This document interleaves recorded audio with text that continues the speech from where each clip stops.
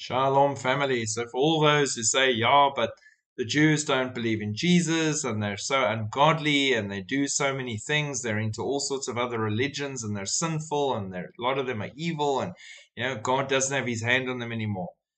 God does not change. God's covenants are eternal. And I want to take you to Malachi chapter 3 all the way down to verse 6, and more appropriate now than ever before for this time of war that Israel is in currently.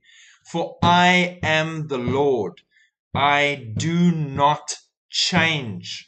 Therefore, you are not consumed, O sons of Jacob. For I am Yahweh, I do not change.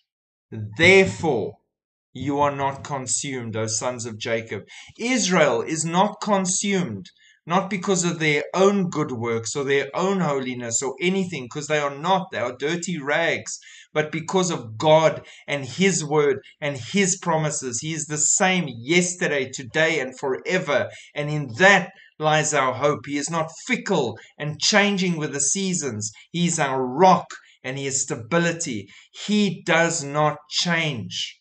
And that is why they are not consumed, O sons of Jacob.